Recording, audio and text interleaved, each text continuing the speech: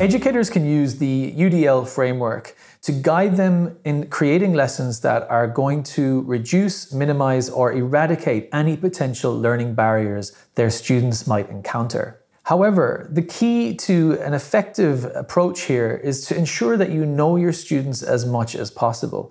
Getting to know your students will mean you will know what the potential barriers to their learning are. And in doing so, you will be able to create effective resources. Effective learning is built upon effective relationships, and UDL will be a result of you and your students working collaboratively.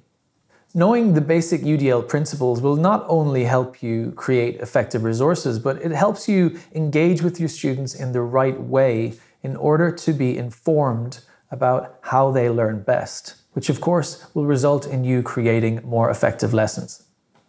Practically speaking, incorporating UDL means that your units of work are rich and varied in terms of resources, that all of your students will have enough tools and information to access the knowledge in a variety of ways. This might mean creating multiple versions of a unit of work, or just ensuring there are lots of options and tools for them to accomplish the tasks. My top tip for using the universal design for learning the first time is to ask yourself some honest questions. How excited would you be to do this unit of work? And then ask yourself the same question for each of your students.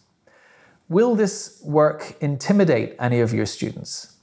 If you can answer these confidently, then you're well on your way to applying a successful framework. However, the main thing to remember is that the key to universal design for learning is empathy.